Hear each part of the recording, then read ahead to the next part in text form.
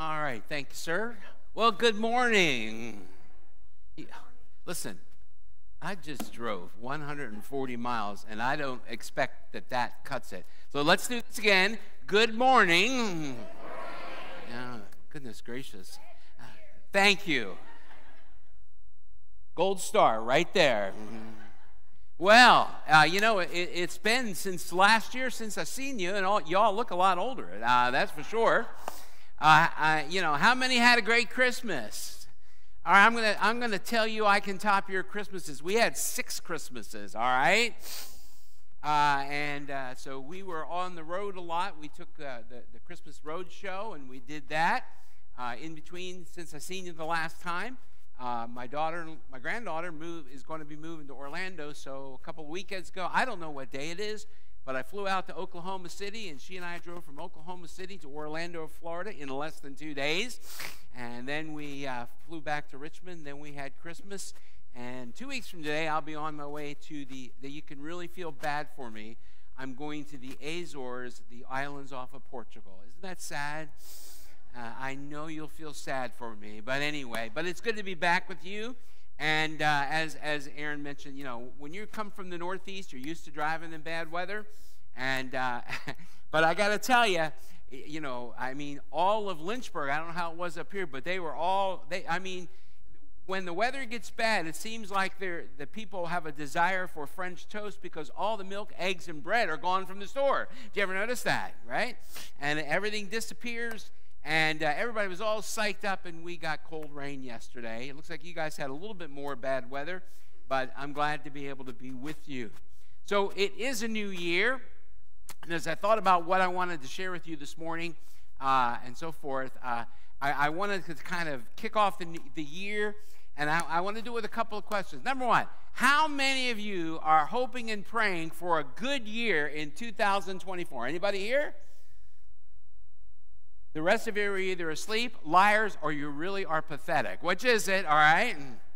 All right, now, how many of you, since we are in the 7th day of 2024, how many of you have already had something that's been not good happen? Anybody? Aaron, I don't know. This crowd is bad today. All right. Well, I don't know about you, but because maybe it's just the sheer family size that we have problems in our life sometimes. And I think human nature being what it is, sometimes we think that, for having to have a good year or to have a good life or even a good day, that means we can't have any problems. But here's the reality, folks. If you're alive, you're going to have problems. I mean, life is filled with problems. So how can we juxtapose the idea of having a good life, a good year, a good day, with this concept of life is filled with problems? That's what I want to talk to you about this morning. I want to talk to you about some steps for a good year, a good life, however you want to do it. And it's interesting because I do not communicate with anybody up here as to what the song structure is going to be, or what I barely even get time to share what I'm going to be preaching on. So there's no coordination, and you might say, well, that's pretty bad. But actually, it's amazing to me how God orchestrates what He puts in my heart and what y'all have already sung, because we've already sung a lot about the goodness of God. Did you see that? I don't know if you saw that pattern. And that ties into what I want to look at this morning in James chapter 1. Turn to James chapter 1 this morning. And I'm going to give you 3 steps to a good life, a good year, good whatever, in spite of whatever else is going on in your life. Now, while you're turning there, let me give you a little background to the book of James. A couple of things. Some people call James the Proverbs of the New Testament. And they call it that because there's a lot of practical information in the book of James. And I think that's good. It talks about the tongue. I don't know about you, but I'm a person that I need all the instruction on the tongue I can get. I'm kind of like Peter, all right? Open mouth, insert foot. Anybody else like that? All right? So anything about the tongue, I'm good with that. And he talks about, how we should treat people and so forth. He talks about teachers. So it's a very practical book, even though it's not listed in Proverbs or little sayings like the book of Proverbs is. Nevertheless, the book is chock filled with wisdom. Number two, the book of James is authored by, are you ready this? James, all right? And James, though, was the brother, or technically the half-brother of Jesus. You all know that Jesus was the firstborn of Mary and Joseph. Of course, Joseph wasn't his biological father, but he was his adopted father. But Mary and Joseph had a couple kids after that, and James was one of them. And interestingly enough, none of Jesus' siblings really bought into the fact that he was the Messiah and Savior until after the resurrection. And again, I don't know if I shared this with you or not, but I got to tell you, to be a sibling of Jesus had to be tough. I mean, it had to be tough. I don't know about you, but you know, I have a younger brother. That was another thing that happened during the break. He came down to visit us. He's from Philly, and he said, you know, it wasn't always easy growing up in the light of you, Fred, you know. And, of course, that's what everybody says. Anyway, my humility is what's the best part of me. Anyway, you know, he'd say, you know, why aren't you more like your big brother? Well, imagine being Jesus' siblings. His mom and dad saying, why can't you be more like Jesus and pick up your room? Why can't you be more like Jesus and do good work at school? I mean, think about what it was like to be a sibling of Jesus, and James was one of those. And so he did not believe that Jesus was the Messiah until after the resurrection. So that's an important piece of information. James also was one of the first martyrs of the early church. He was the pastor of the church at Jerusalem, and he was martyred early on for his faith. And so he writes this little epistle here, and you know what an epistle is. It's not a baby apostle. An epistle is a letter, all right? And, you know, it's the new year. I got all of them to unload on you today, all right? Anyway, and so he is going to write to people, and he tells us who he writes to. James chapter 1, verse 1, a bondservant of the Lord and of God and the Lord Jesus Christ to the 12 tribes which are scattered abroad. Let me stop there just for a second. James is writing to Jewish Christians. He's writing to people who were born Jewish, but who had converted to Christianity. Now, if you think you have problems, you have no idea what it was like to be a Jewish Christian. I mean, they had problems. They were often rejected by their family. They were outcasts of their community. I mean, it was not an easy life for them. And so that's who he's writing to, and it's important that you know that, because when you read through this book, you got to keep in mind who the author is and who he's writing to and why he's writing, because that provides the context and it gives us insight into what the author is saying. So now we'll get down to where I want to look at. To the 12 tribes which are abroad, my brethren, count it all joy when you fall into various trials, knowing that the testing of your faith produces patience. But let patience have its perfect work, that you may be perfect and complete, lacking nothing. If any of you lacks wisdom, let him ask of God, who gives to all men liberally and without reproach, and it will be given to him. But let him ask in faith with no doubting, for he who doubts is like a wave of the sea, driven and tossed by the wind. 3 steps, if you will, 3 elements, 3 components, 3 whatever you want to call them, that I see in this text here this morning that I think give us a recipe for having a good 2024 in spite of what happens, a good life overall. And I'm going to give them to you, then we'll ask God to guide us today as we open up his word, and then I'll unpack this together. Number 1, to have a good year or a good life, you need a good approach. And specifically, you need to take a good approach. Number 2, to have a good year, a good life, not only do you need to take a good approach, but you need to make good asks, A-S-K-S, or questions. But for alliteration purposes, I'm going to use the word A, all right? So we have to have a good approach, good asks, and finally, we have to seek good outcomes or a good aftermath. Good approach, good asks, and a good aftermath. Lord, we thank you for a new year. Thank you for the sunshine. Thank you for safety. Thank you for warmth in a building. Thank you for protection. Thank you for the season we just came through. Lord, thank you for your goodness, as we've sang about already this morning. Lord, thank you for your word. And now as we open it up, I pray that you would remove the distractions from our minds and our hearts so that we can focus on not what I say, Lord, but what you are saying in your word. May your Holy Spirit guide me and use me to accomplish that which you have called forth your word to do this morning. Should there be someone here that doesn't know you as their personal Savior, I pray that you would just open up their minds and hearts to the goodness of God and the gospel of Jesus Christ. And for all of us who already know you and claim to be your children, Lord, may we leave here today determined that no matter what, we will live a good life to your glory. In Jesus' name I pray. Amen. So, first off, we need to take a good approach. I already give you the context of this. And notice what it says in verse 2. My brethren, count it all joy. We'll come back to that phrase in a minute. When? Now, I don't know, I'm sure you've heard lots of preachers over the years. I'm a person that likes to pay attention to the words in a text. I think they're there for a reason. And the word when there is an interesting word to me. Because he says, when you fall into various trials. Because I think sometimes we as Christians live our life not as if it would be when we fall into trouble in our life, but if we fall into trouble. In other words, there seems to be a mindset that is prevalent among many Christians where we seem to think that, well, if I get saved, if I ask Jesus to be my Lord and Savior, and I ask him to come into my heart, and I repent of my sins, if I do that, then, bada bing, bada boom, God's going to make my life great.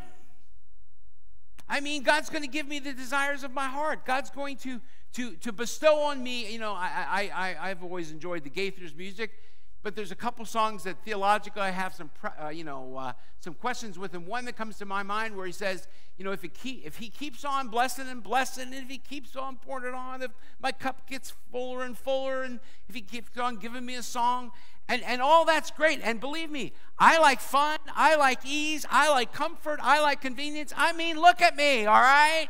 I like good stuff. But James is pointing out that when we become a Christian, it's not a matter of if we have troubles, it's merely a matter of when. And if you've truly lived 7 days in this new year and you haven't had any bad thing, God love you, that ain't my life. That's not my life. I got 31 other people in my family. There's always something going on. I mean, just this past Friday, my daughter and my wife and my son-in-law and my whole family, and I should show you the text messages. I mean, it's nuts, all right? But my grandson Apollo was born 2 years ago, coming up on the 25th of this month. He was born with a severe meconium syndrome, if you know what that is, bad. Almost didn't make it, and 2 years later found out that at 2 he had significant hearing loss. And so all building up to this past Friday, there's been this whole drama because it's kind of scary to have a 2-year-old have to go in under complete anesthesia. And he was under and the poor little kid, all right, I'm going to digress here, but this is on my mind right now. All right, the poor little kid, he's not even 2, wasn't allowed to eat or drink anything from midnight the night before. Imagine that. And he didn't go into surgery till like 4 o'clock the next afternoon. So there is a lot of stress in the Malacci family going on. And that's just one little event. Now, I'm not complaining. I'm just telling you, wake up and smell the coffee here, folks. It's not a matter of if you're going to have troubles, it's when. I mean, right now as a church, you may not, I know the church is doing well and so forth, but let's face it, being in transition is not exactly, happy camper times. There is some trials with that. So I think it's interesting, and I think it's a good way to have a good life and a good year is to just kind of begin to internalize, and not in the sense of being a negative Nelly or a Debbie Downer or anything like that, but to recognize that if you are alive, there is going to be problems. And just because you're a Christian Just because you love God, just because you come to church, even on snowy days when everybody else is canceled, I'm aware of that, all right? And in spite of the fact that you may tithe, and in spite of the fact that you may serve, and in spite of the fact that you may read your Bible and pray every day, folks, it doesn't matter what you do, because this is a sin-cursed world. You will have problems. And you can take one of two routes to that. You can be like some people do, and you can, decide that, well, if a loving God's going to allow that kind of thing into my life, then I want nothing to do with that. And there are many people that respond that way. Or you can say, this is part of life, and it's not a matter of if, but it's when. So I need to figure out how I'm going to deal with these things, so that no matter what happens, I'm still going to have a good life that brings glory to God. So that's what James reminds us. He says, my brethren, when you, and the next word's interesting, fall. That's an interesting word too, fall. Think about falling for a minute. As I get older, I think about it a lot more. Anybody else? And I love these ladies. The rest of you, I don't care about them. They're with me. Falling. Why don't I like snow? I don't like to fall. Don't like to fall. This makes me a little nervous here, all right? I have almost fallen. Sam, do you walk around much, or do you pretty much stay put? Yeah. Good thing you're not Italian. Anyway, plus I got to get my steps in. I tell you that every week. Anyway, I walk a lot, and sometimes I get close to falling. But think about falling for a minute. How can you fall? Well, you can trip. All right? So you can trip into problems. Did you ever trip into a problem? I have. Have you ever been pushed into a problem? Oh, yeah. And then there's also times, sometimes we fall because we fall out of our own stupidity. My wife, there used to be this thing years ago. It was called Dumb Ways to Die, all right? And I don't know if you remember that, Dumb Ways to Die. And honestly, I think about that. Like, if I'm getting on a ladder or doing anything like that, she's always like, I'm sure she cares about me. She's like, I really would hate to tell everybody that you, supposedly a smart guy, died in this really dumb way, all right? And think about some of the trials you've had in your life. Sometimes you just tripped into them. They were accidental. Sometimes there were other people that kind of eased you into the trial. But sometimes we get into those trials our own stupidity, right? I know I have. And James says here, listen, we're gonna get to the good approach here in just a minute, but I'm just trying to get you the context here. The context is really important. And so he's saying that when you fall into various trials, that's another word, various trials. And that means that trials are different for each of us. The trial for me may not be the same thing for Aaron or for Sam or for any of you. So trials vary in type. They vary in duration. Some people have trials that last for minutes, hours, days, weeks, years. And they also vary in intensity. All that's in those few verses there.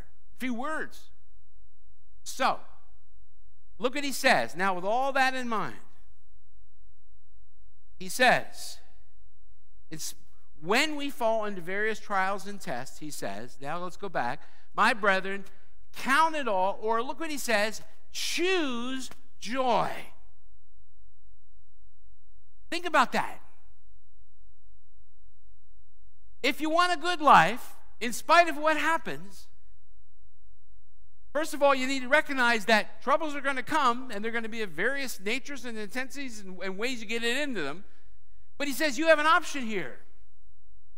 And your option is you can have the right approach, which means you choose joy. Unfortunately, most of us, when we have trials in our life, we react, we respond, but usually it's with complaining or self-pity or anger, right? But James says, no. The right way, the good way to approach troubles in our life is to choose joy. I'm of the opinion that joy, first of all, you probably know this. You all have been very well taught, I know. Joy and happiness are not the same thing, right? You know that. Happiness is circumstantial. It's what happens to you. You got something great for Christmas. You're happy until you break it. Or, okay, so I'm a Harley guy.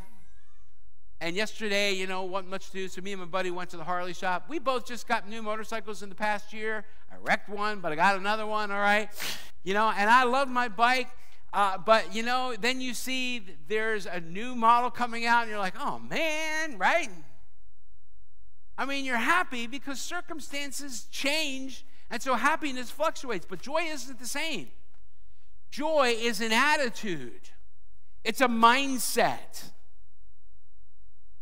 We choose how we will respond. And James is saying here, look, folks, that if you want the kind of life that you should have as a Christian, then the first thing you need to do is have a good approach, and that is to choose joy. Let me give you a couple of verses to think about.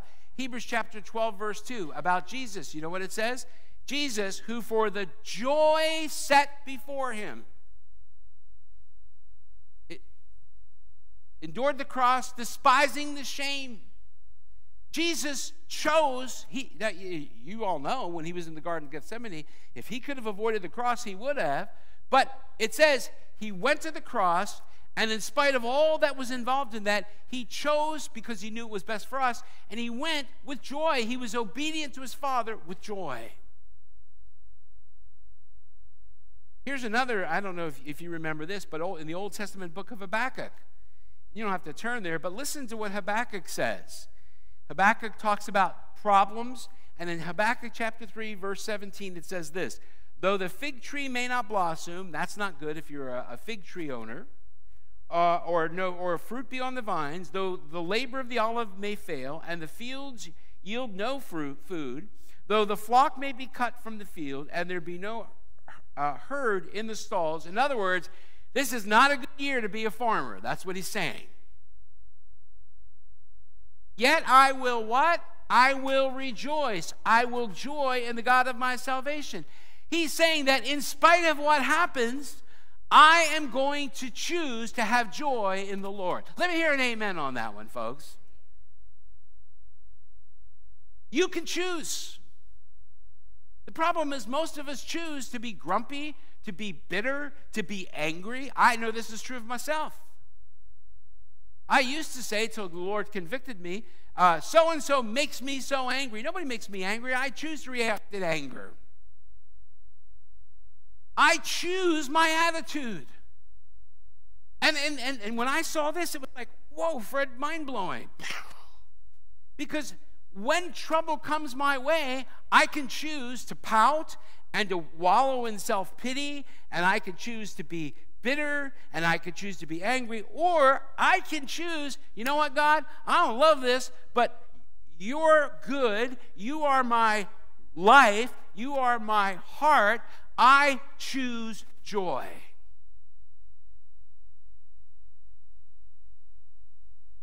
And that applies to you as a church as you're in transition. You can choose joy. It doesn't matter whether, we get snow. It doesn't matter whether the church is full or not full. It doesn't matter if you have a pastor or not pastor. It doesn't matter. You know what matters? God is on the throne. He never changes. He's the same yesterday, today, and forever. And when we focus on him, we can choose to have joy in him. I mean, if you think about it, the Bible, this is a recurring mantra through all of Scripture. Here's a chapter I'm sure many of you know, John chapter 14. And what's the first words of John 14? Don't let your heart be troubled. You choose. I can't always choose what happens to me. I can't always choose the way things are going to go. I can't always choose if circumstantially my day is going to be good, bad, or awful. But I can choose how I respond to that. I can choose that. That's what James is saying here.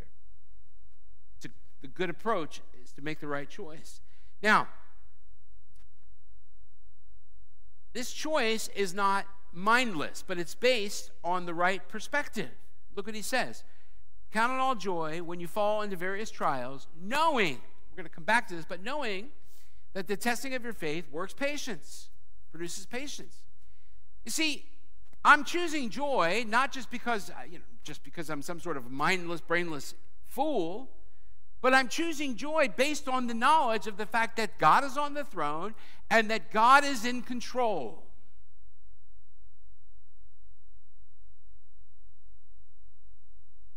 You know, it's interesting how much of life is based on our perspective, how we see things.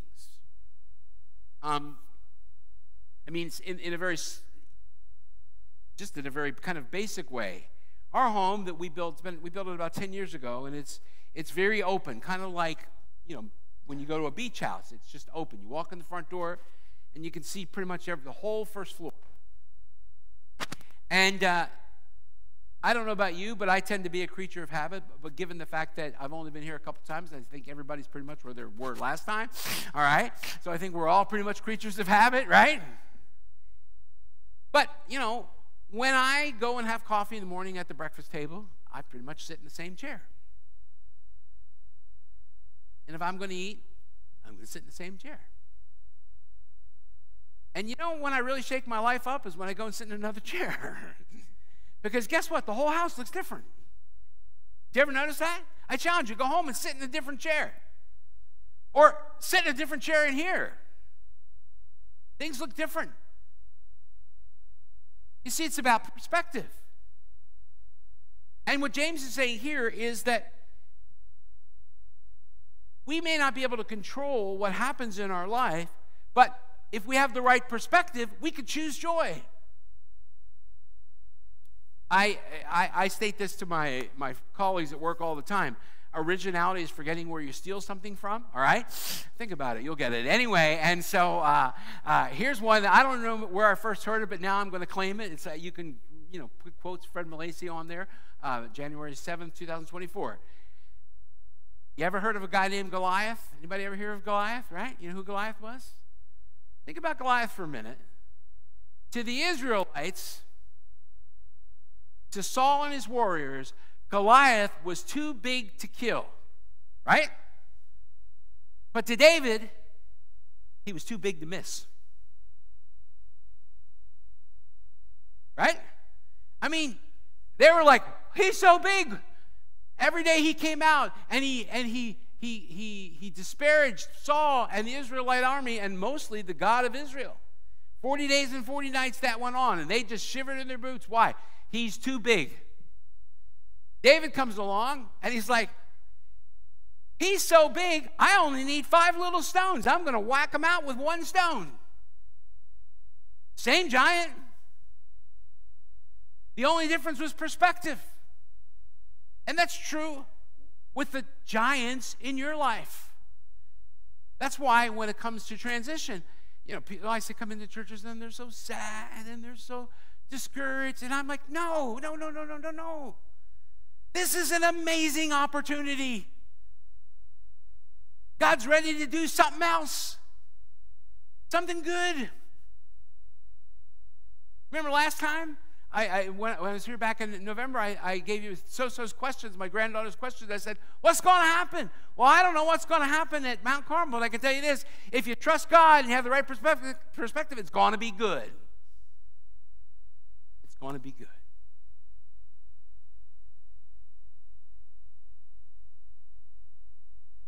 Now, how do we know? James says, knowing this. How do we know?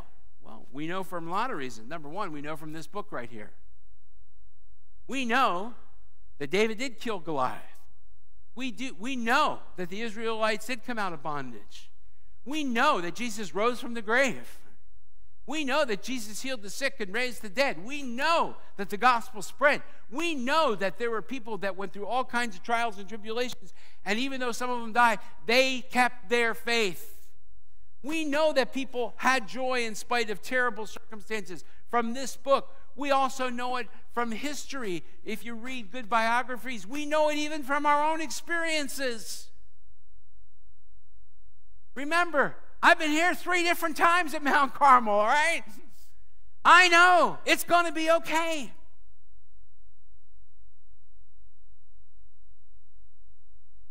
And so when I say you have to have a good approach to have a good life, I'm not asking you to believe something out of mindless faith.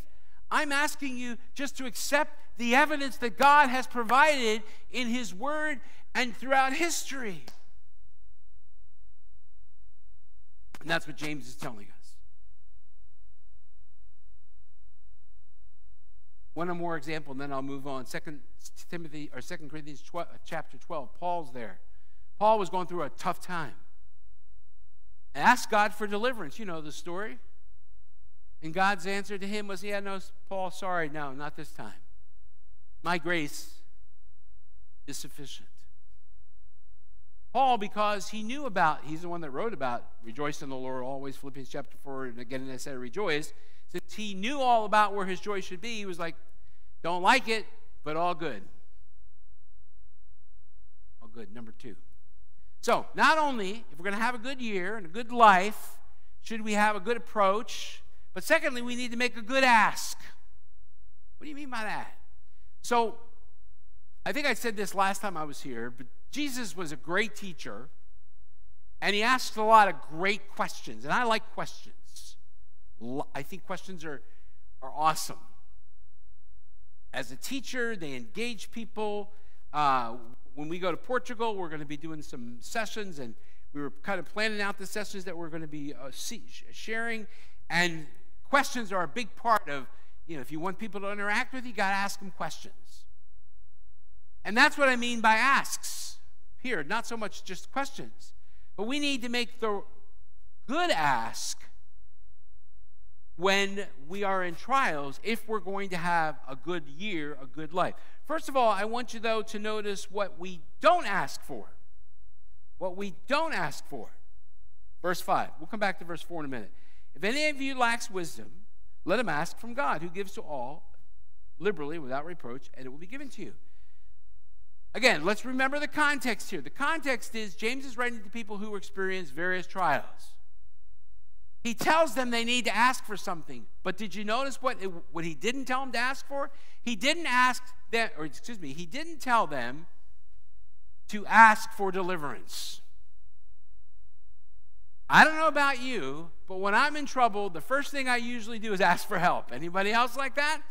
Help. God, deliver me. God, heal me. God, provide for that need. God, take care of. Now, listen, I'm not saying that that's a bad thing. I just think it's interesting in this context. James doesn't tell them to ask for help. He doesn't tell them to ask for deliverance. He doesn't ask them for release. He tells them to, excuse me, my brain gets going and my mouth doesn't catch up. Anyway, he doesn't tell them to ask for deliverance, release, or a way out. Those things are fine. But here's the thing. That may not be God's best for us at that moment. Now, that's not a very positive or popular thing to say. Because, again, and I'm the first to admit it, I like ease. I like deliverance. I like a way of escape. But James is indicating, I think here, that while God will always deliver us, maybe not the way we want, and God always has our best interests at heart, but that's not always the thing we need to ask for. So again, let's get real personal to you as a church. Certainly, it's okay for you as a church to pray that God would send you a pastor ASAP. There's nothing wrong with that. But is that the best thing to ask for?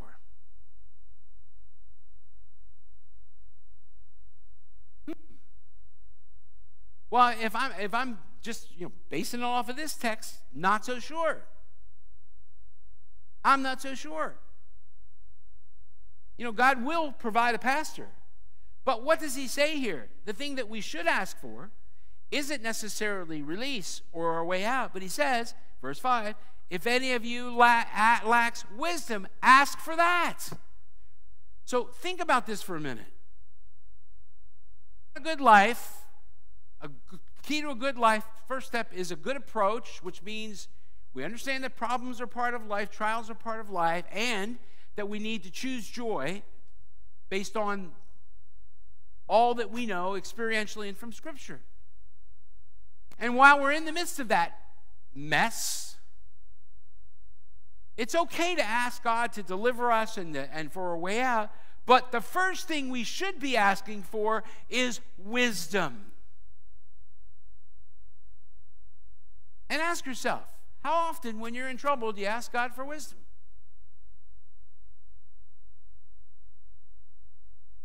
Not too often. Too busy worrying about getting out. And yet that's exactly what James says here. Ask for wisdom. I mean, the quintessential example of this is Solomon, 1 Kings chapter 3, right? Solomon knew he was in over his head. He became king. David, everybody loved David. David was a great king. Solomon had to fill in his dad's shoes. Solomon knew he was very much underqualified for the task ahead of him.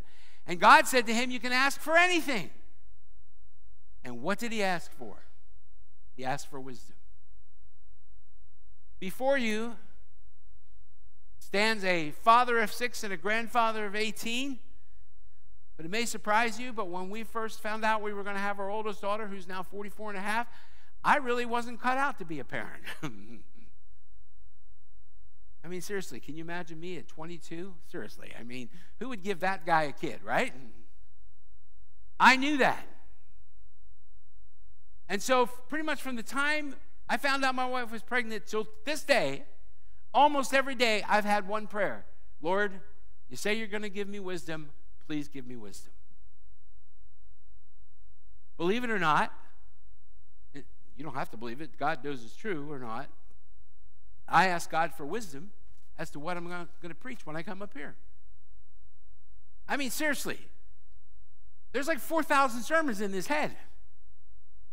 I'm not exaggerating. I could show you on my my FileMaker program. So I could keep you here. Well, I'm not going to keep you here to 4:30 because the Eagles play 4:30. But other than that, I could keep you a long time.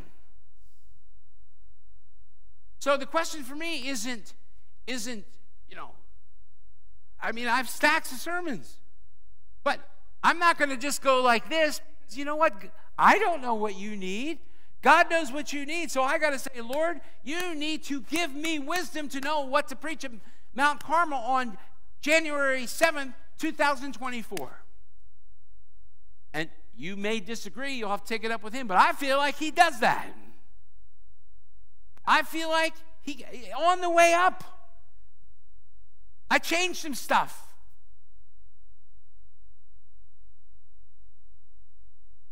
Because I just felt like God was just enlightening me. And it wasn't like I saw a sign, which for me that would be dangerous because then I would run off the road. But it was just like God spoke to me and he said, Fred, this is where I want you to go today. You know why? Because I asked him for wisdom. And guess what? You as a church need wisdom. You need it big time. You know, it's good to do research. I'm all for research, and it's good to get counsel. But what you need to do as a church is get on your face individually and collectively and say, Lord, yeah, we want a pastor, but what we really want is wisdom to get the right one.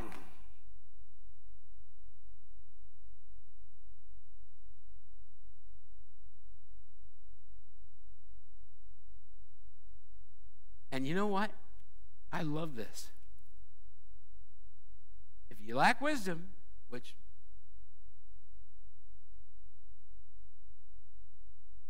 ask God, look at the next phrase, and he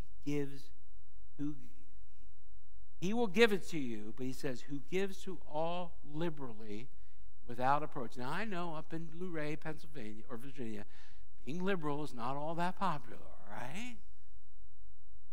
When we're talking about this kind of liberality, this is a good thing. He is a good, good Father. He gives, and He gives, He gives. But He doesn't just give us stuff. He gives us what we need. And He will give us wisdom. He'll give you wisdom. Because He is that kind of God. James says in verse 6, but let him ask in faith, no doubt. Don't doubt it. God doesn't play a mysterious shell game. I go to Liberty basketball games and Liberty football games with one of my friends, and they always have on the scoreboard this thing is like, guess where Sparky is? Sparky is the Liberty thing, dumb thing. Anyway, and then they, so you have Sparky, and then he's moving around. I get lost. I just can't follow it. But you're supposed to guess, is Sparky under football or basketball 1, 2, or 3? I think some of us think God operates that way. All right, here's my will. Shh, where is it? Here's my good stuff. Where is it? You're going to have to work for it. No, God doesn't work that way. God wants to give you wisdom. You just got to ask for it.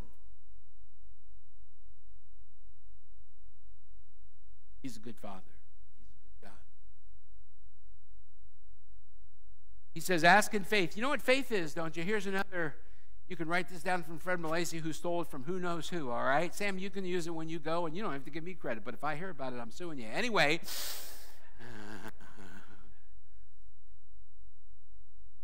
faith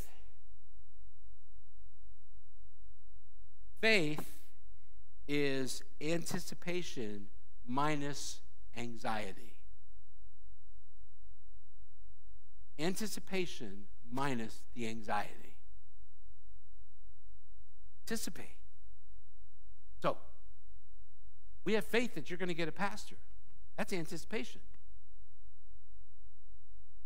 Faith is the idea is we're not going to worry about it. We're not going to worry about how long. We're going to let God take care of that. We anticipate, and we're not going to get anxious about it. Number 3. So, you want a good year? You got to take take a good approach. You got to make the right ask. Finally, you need to seek good outcome or aftermath. So, I loved listening to Lon Solomon when he was at McLean. I still listen to him, and I love that he always would have his so what question. And as I read through this passage, I'm like, okay, so what? Okay, so why? Why, besides obedience, why in the world should I take this approach? Why should I expect that this is the way for a good 2024 or a good life? I mean, that's a legitimate question. Well, one reason we know we can expect a good outcome or a good aftermath is because of what we already know. Verse 3, which I already talked about. But look what it says in verse 3. It says, but let patience or endurance have its perfect work, that you may be perfect and complete, lacking nothing. You see what James is saying here? He's saying here with this approach, it produces results, tangible results in us. It makes us become what God intends us to be. We all know that when he uses the word perfect here, when he says that let patience have its perfect work, that you may be perfect, we all know no one's perfect. I know I'm not perfect. I know none of you are perfect. I think Aaron thinks he's perfect, but he's not, all right? But we're not perfect. The word means, you know this, it means mature, complete. And so, what James is reminding us of is that if we take this approach, we follow this good approach and make this good ask, then one of the things that we'll find out is that it'll produce this good outcome or this good aftermath, which is we will become more like what God wants us to be. We will be better versions of than who we are now. More like Christ. And that's the goal. The goal is completion.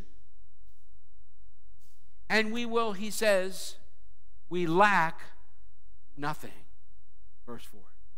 That you may be perfect and complete, lacking nothing. Isn't that amazing? Lacking nothing. Having you all you need. We talk about Christ being our sufficiency. I don't think most people really think about what that means. But here he's saying that when we take this approach and make this ask, it produces this good outcome, which is we lack nothing. And we have no doubts or stability. Now again, did you notice this is all a choice? All of this is in the command mode, but he's telling us we have a choice. But you let patience have its perfect work. You ask, you count. God doesn't twist our arms and make us do this. This is our choice. But to not do it means we're going to have a life that is not as good as it could be. I don't know about you. That's not what I want out of my life. You know, it says in John chapter 14, and then I'm done. I'm going to make sure I read it correctly. John chapter 14, in verse 13, Jesus says this. Whatever you ask in my name, that I will do. Why? That the Father may be glorified in the Son. See, that's really the ultimate good here. It's not just that I have a good life or a good year. It's that in me seeking after that goal, God is glorified. People see God's work in me. Hopefully, it encourages them, challenges them, motivates them to live in the same way. So, want a good year? I do. You want a good life? I sure do. Been good so far. I want to end good. I know that's not the right English, but it's okay. Gordon's not here, right? I'm good. Okay. Good. I want a good life. I want to end that way. Guess what? It's up to us to decide. We can make it happen. No matter what happens to us, we can make it happen. How?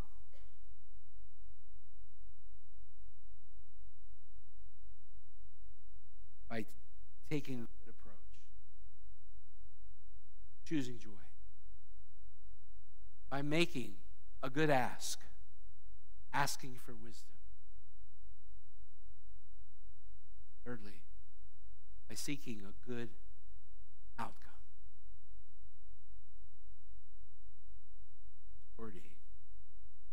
Completion. Great to God.